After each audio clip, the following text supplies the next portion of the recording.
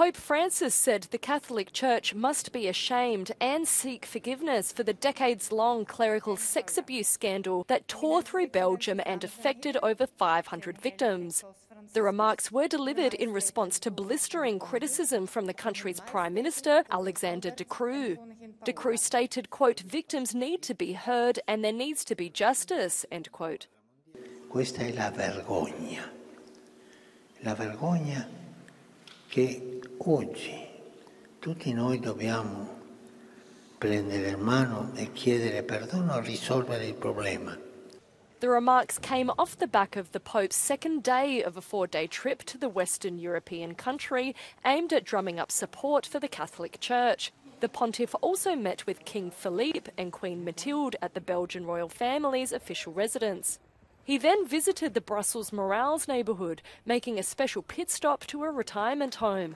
Nuns from the Sisters of Charity waited with dozens of elderly people who cheered and sang as the Pope entered.